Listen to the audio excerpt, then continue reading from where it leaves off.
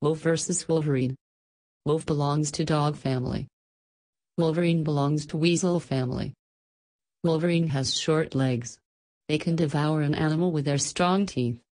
They prefer to eat rodents. Wolf is built for travel. It has long feet and deep, but narrow chest. Wolverines live in cold northern places.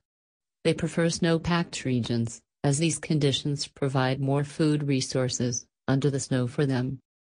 Wolves have keen senses, canine teeth and powerful jaws make it a great predator.